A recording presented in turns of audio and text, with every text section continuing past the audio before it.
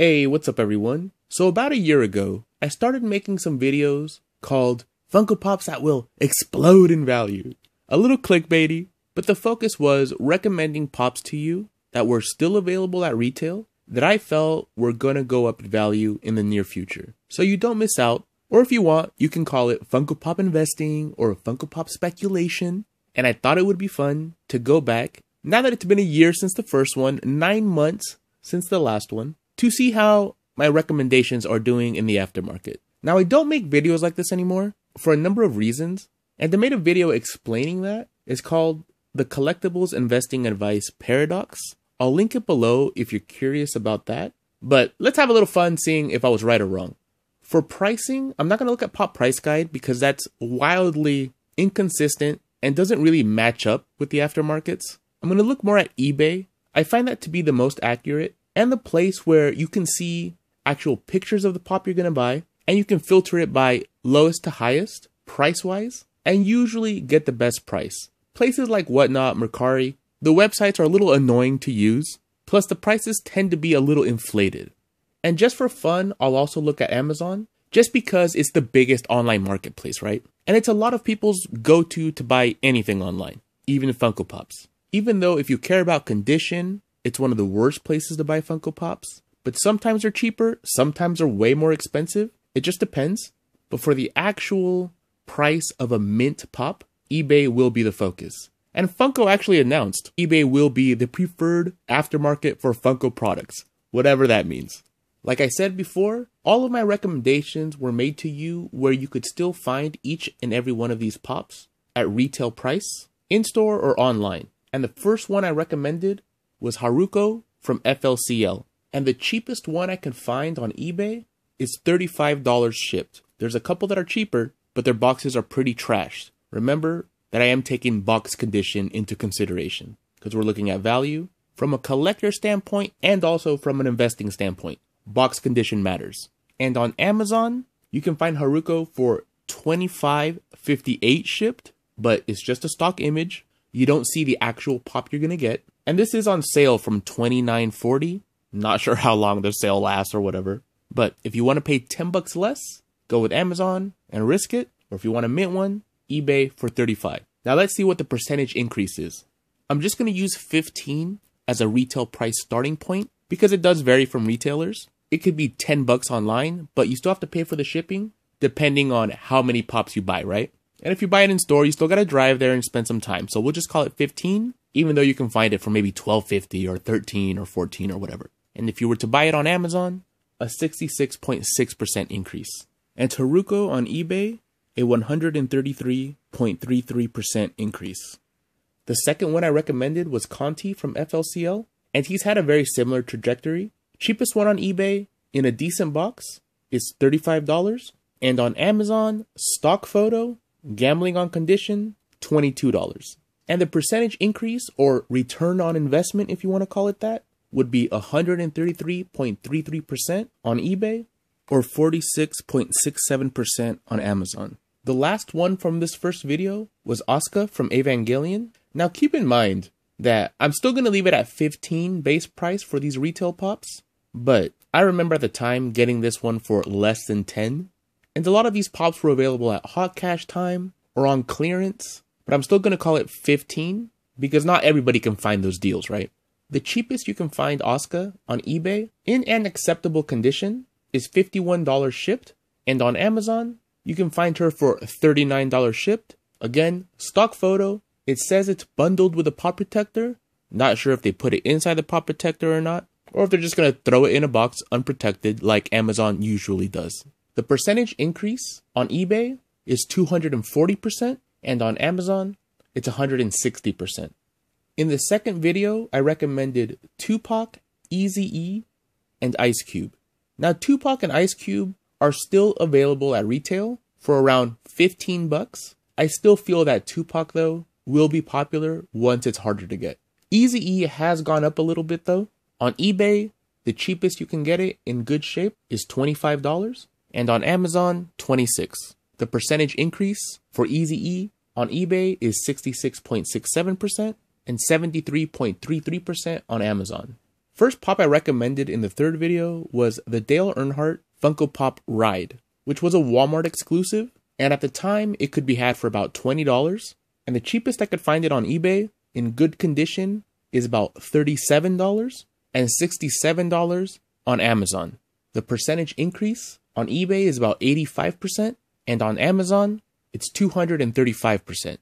I also recommended the glow-in-the-dark Sisu from Raya and the Last Dragon, and on eBay she's $19.50 for one in good condition, and on Amazon the special edition sticker, because this was a Walmart exclusive, is about $38.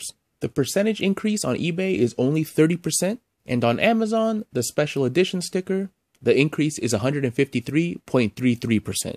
And the last ones I recommended in this video are the Team USA Hello Kitty ones. I did mention this was very speculative, and these all can be had at retail price still, even though I'm pretty sure they're not going to make more. But this last Olympics wasn't very memorable, but who knows how these will be doing a year from now, or even by the time the next Olympics rolls by. But that is a long time to hold on to something if you intend to resell it. If you're just collecting them and you love them, that's a different story. But these don't appear like they will be moving too much. In the fourth video, I started with Han Solo in Carbonite, and he's still pretty much retail, about 16 to 17 shipped, because I feel Funko has restocked to this one. But there are two different boxes to this one, with the 40th anniversary of Empire Strikes Back, one with it on top, one with it on the side. If, or more like when, Funko restocks this one, it'd be interesting to see where the actual logo ends up, because one printing might be more rare than the other. El Fano from Pan's Labyrinth has also slightly gone up, about 25%, if you want to get a mint condition one, because this one is a little harder to find without box damage, but you can still find it for around 20 bucks. Now Jaws from the 007 line is a little bit of a different story. I remember getting this one for very cheap. He was on clearance for quite a while, and on eBay he's actually kinda hard to find, shipped out of the United States. So whenever you order internationally, your package could be opened up by customs and they will ruin your pop. It's got a long way to travel, so even if they don't open it, it could still be ruined if it's not packed right. Shipping is ridiculously expensive, but I was able to find one on eBay for around $29 shipped, but the box isn't mint, but acceptable. And on Amazon, about $39. So on eBay, that's a 93.33% increase if you would have bought him for $15, and a 160% increase if you buy him on Amazon. I also recommended the Golden Girl from the 007 line, and this one at the time could easily be had for under $10. But now if you want one in really good shape off of eBay, it's more like $20, and on Amazon, $22. So nothing too crazy, only about a 25% increase.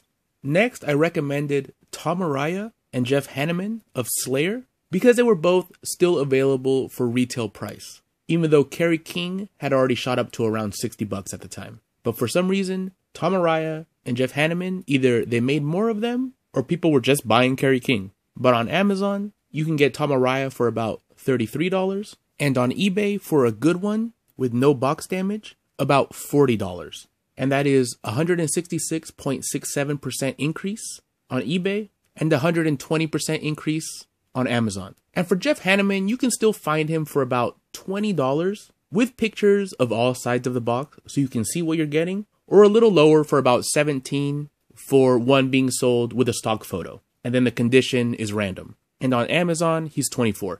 From Suicide Squad 2, I recommended King Shark, Ratcatcher 2, and Polka Dot Man.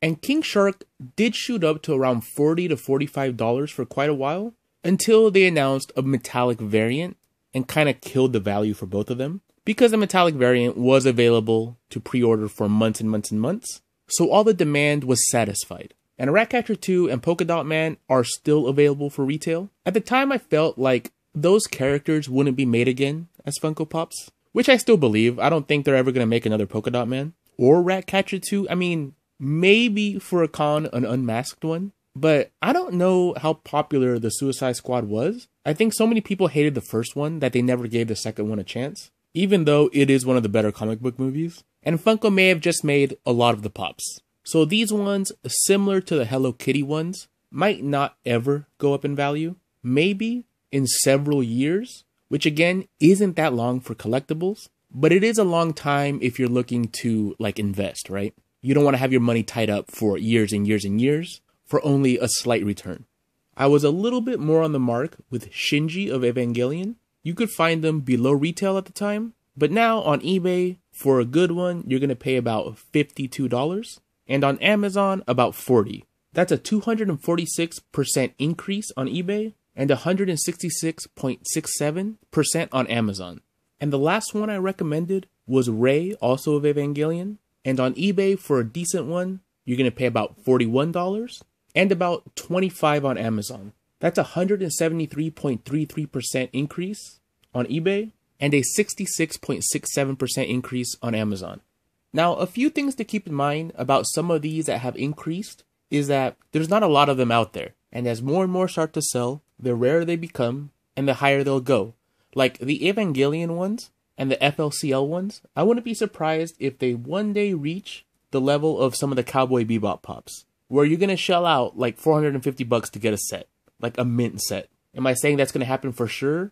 No, but there's just not a lot of them. But then again, if the price goes up, there will be more people willing to part with them at, say, $60. So maybe the supply will go up again, but so will the price. And since these were all available at retail, it's not like any of them have gone down. They're just very hard to sell. A $100 pop is easier to sell than a $10 pop, believe it or not.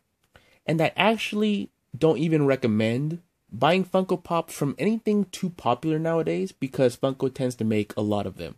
Like the Han Solo and Carbonite, for instance. If that was released, say, 4 or 5 years ago, Funko may have made 10,000, 15,000, 25,000 of them, maybe even 50,000 of them.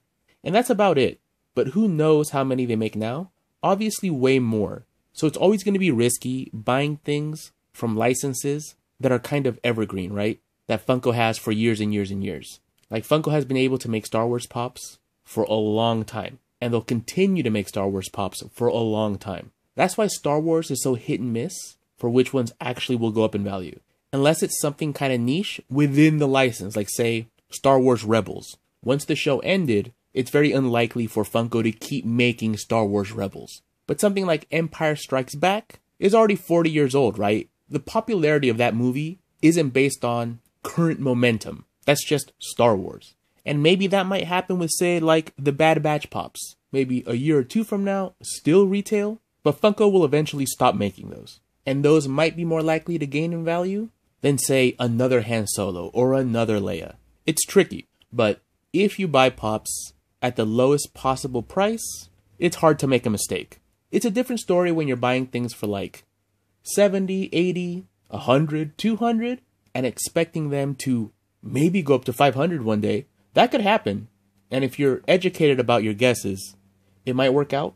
But also remember that the price gets that high because there's a lot of demand. And when Funko sees a lot of demand, it's more likely for them to make a new version of that pop. So the risk is a lot higher. There's been plenty of pops that have shot up to like $400, and then Funko makes a new version or another run of the exact same pop, and it crashes down to $20. Now you're in a pretty big hole if you're looking at it through a financial lens.